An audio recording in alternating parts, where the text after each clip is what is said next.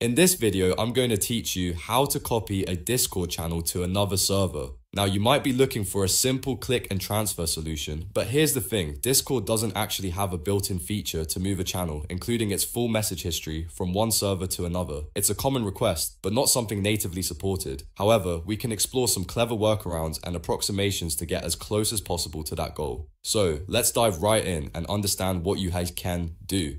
First off, it's really important to understand that Discord's official stance is that copying a channel with its entire message history to a different server just isn't supported. While you can clone a channel within the same server, which duplicates its settings and permissions like roles and topics, it doesn't help you transfer anything to a new server, and certainly not your precious messages. So, what are your options for getting some of that channel content across?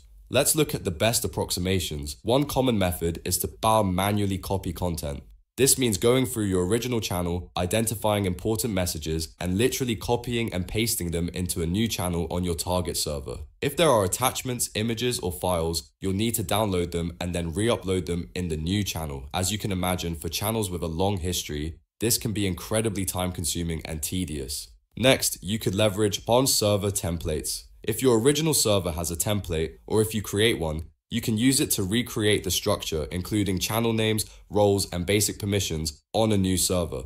However, a big limitation here is that these templates do not carry over any message history or community content. It's purely structural. Finally, we have bots and third-party scripts. These are unofficial methods, so extreme caution is advised. Some bots are designed to mirror new incoming messages from one channel to another across different servers. For existing history, certain tools claim to export messages and then repost them. But be warned, these methods are often partial, can break attachments, and might mess with original timestamps. Always be very careful about Discord's terms of service and your privacy when considering any external tools. They come with risks, and Discord doesn't endorse them for this purpose. So, while Discord doesn't give us a magic button to instantly move a channel and its history, these methods offer ways to approximate that process. Remember, for a full, authentic transfer, there isn't an official solution. Always proceed with caution, especially when using third-party tools. If this video helped you understand your options, please give it a thumbs up, subscribe for more Discord tips, and let me know in the comments if you found any other clever workarounds.